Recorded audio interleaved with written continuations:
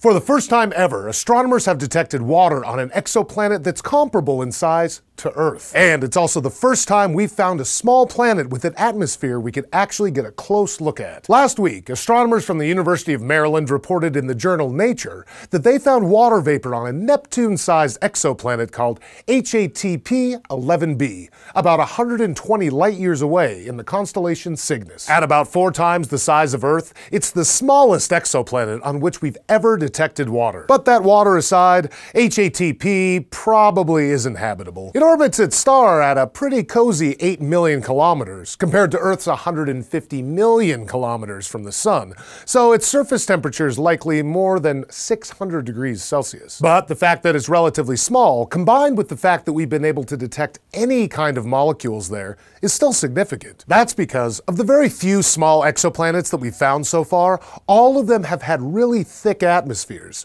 So thick that the method we use to study them, called spectroscopy, has been all but impossible. Spectroscopy analyzes the light from nearby stars as it passes through the planet's atmosphere. Chemicals in the atmosphere absorb different wavelengths of light, so the spectrum of light that we detect can tell us what the atmosphere is made of. Problem is, the outer layers of these smaller worlds have been so highly concentrated that almost no starlight can get through. Astronomers don't know why these smaller exoplanets usually have these thick, concentrated cloud layers. But until we found HATP-11b, some experts had feared that we'd just never be able to study the atmospheres of these smaller worlds. But its discovery proves that there are smaller planets out there with clearer skies and water. Sounds pretty nice, except for the part about the heat melting your face off. Speaking of life-friendly stuff in distant parts of the galaxy, astronomers have just discovered the largest molecules ever to be detected in a region of space where stars form. And one of these molecules they found is pretty similar to the complex molecules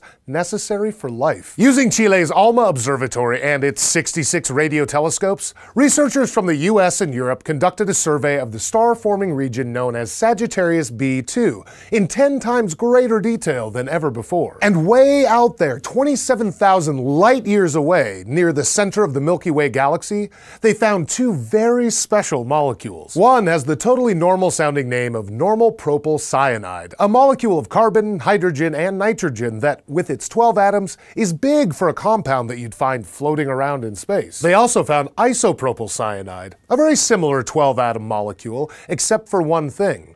Rather than being a simple chain, this molecule is branched.